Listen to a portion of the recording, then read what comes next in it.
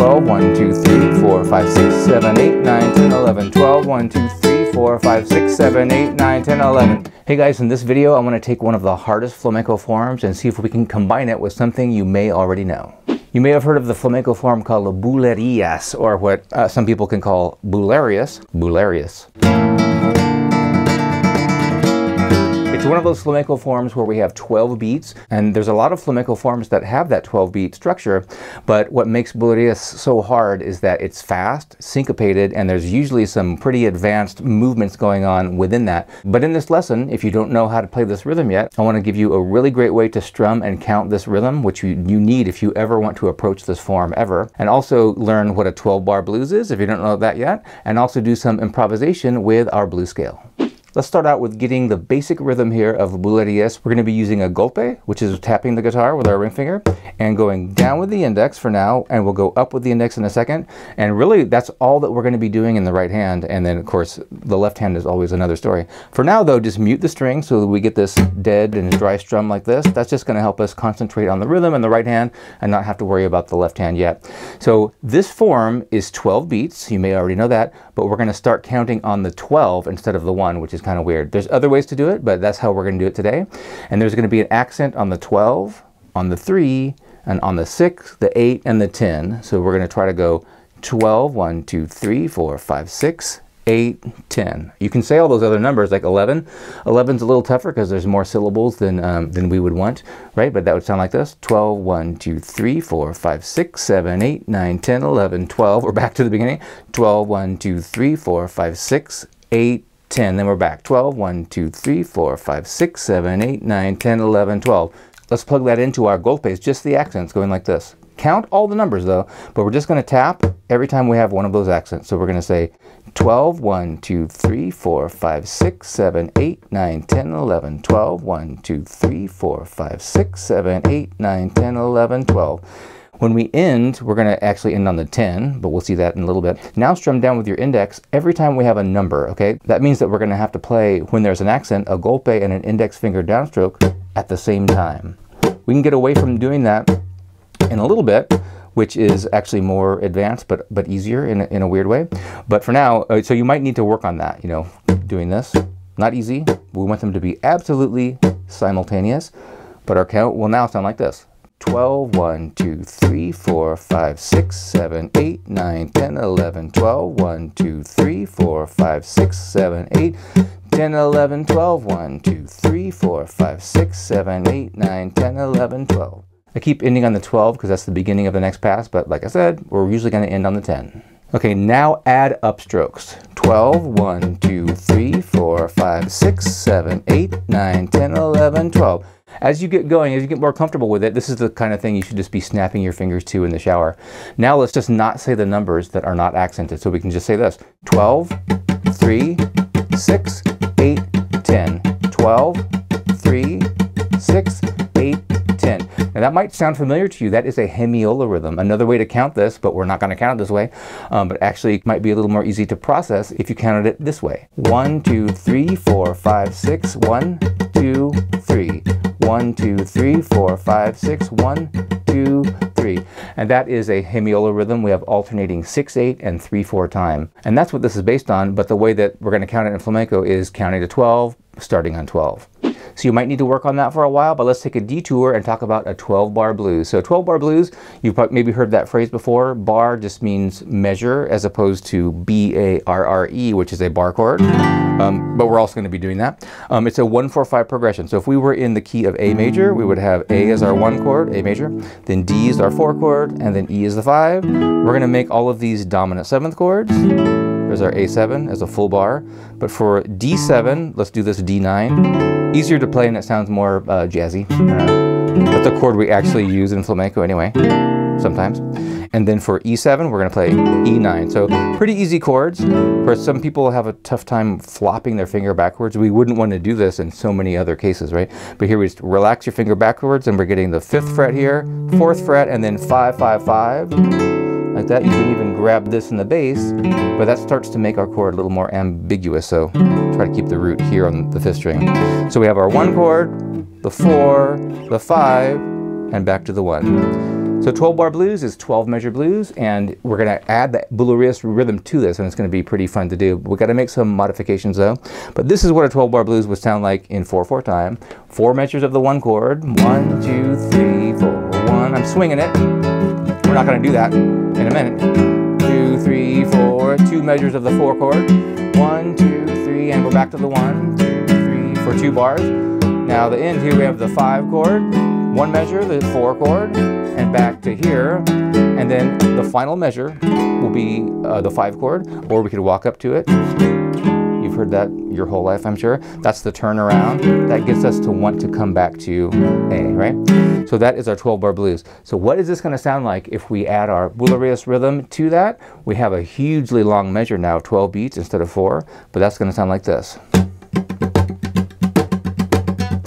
12, 1, 2, 3, 4, 5, 6, 7, 8, 9, 10, 11, 12, 1, 2, 3, 4, 5, 6, 7, 8, 10, 11. Got another measure to go. 12, 1, 2, 3, 4, 5, 6, 7, 8, 9, 10, 11, 12, 1, 2, 3, 4, 5, 6, 7, 8, 9, 10, 11, 12, 3, 6, 8, 10, and we're back. 12, 1, 2, 3, 4, 5, 6, 7, 8, 9, 10, 11, 12, 1, 2, 3, 4, 5, 6, 7, 8, 9, 10, 11, 12, 1, 2, 3, 4, 5, 6, 7, 8, 9, 10, 11, 12, 1, 2, 3, 4, 5, 6, 7, 8, 9, 10, 11, 12, 1, 2, 3, 4, 5, 6, 7, 8, 9, 10, 11, 12. And then we're back to the beginning. So that is a 12 bar blues, but because we're playing such a long measure, I think we're going to have to chop it in half and do a 6 bar blues, but it's going to make total sense. Back to our Bulerías rhythm here. Bulerías. Now we were going like this all the way through, trying to hit those accents, but you don't always have to do all of those strokes. So every now and then you could maybe don't do an upstroke. That might sound like something like this. I'm definitely hitting the accents on a downstroke with that tap there, but you also could do this. Check this out. Right there we can solve the problem of the difficulty of going down with your index and doing a golpe tap at the same time. You could go. Now that's very syncopated sounding now, right? This is why Bulerías is so hard to process for most people, and myself included.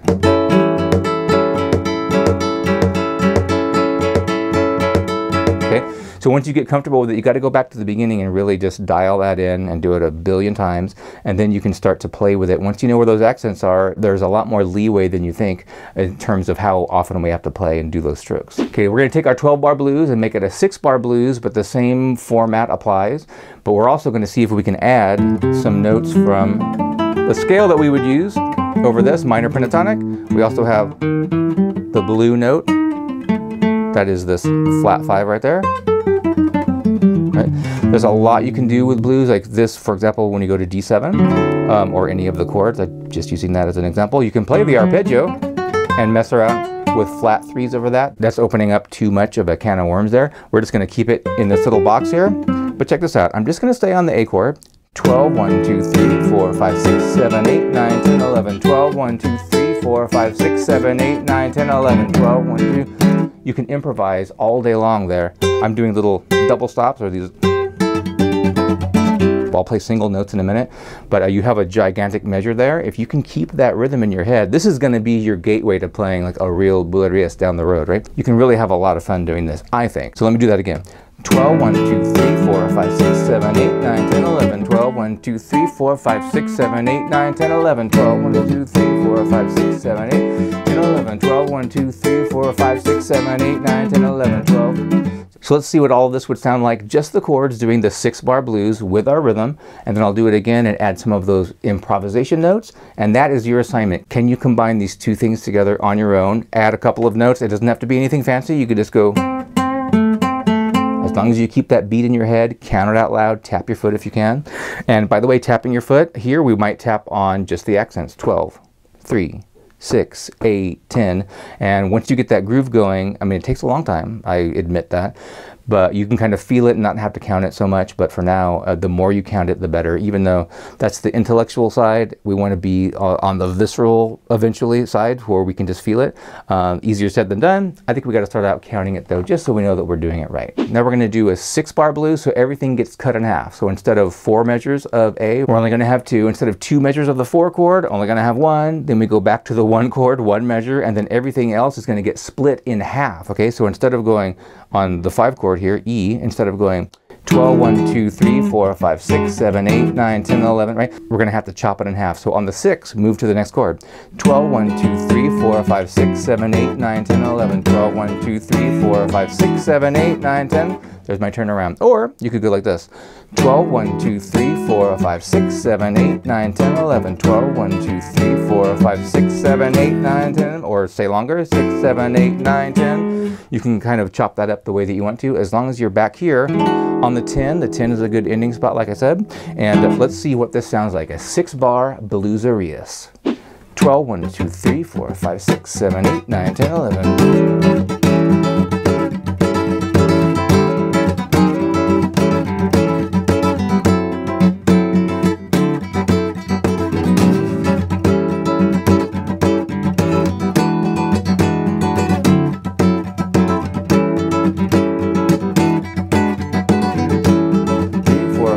7, 8, 9, 10, 11, 12, 1, 2, 3, 4, 5, 6, 7, 8, 9, 10, 11, 12, 3, 4, 5, 6, 7, 8, 10, 11, 12.